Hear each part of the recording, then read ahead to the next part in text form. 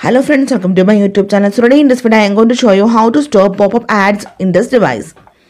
So let me show you some couple of methods to stop the pop-up ads in this device. The first one, go to settings.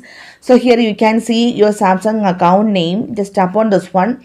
Now tap on the option security and privacy.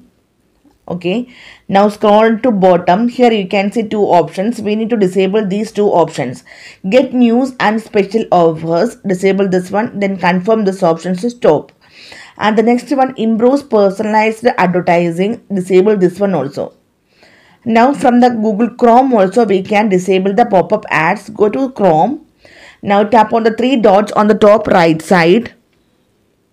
Okay, now tap on the option settings. So here you can see the option site settings. Just scroll down. Here you can see, tap on this one. Now again scroll down. Here you can see the option pop-up and redirect. Here you can see, tap on this one. This one we need to disable. Okay. Now the next one, go to settings. The main settings page. Tap on connections. Scroll down. Tap on more connection settings.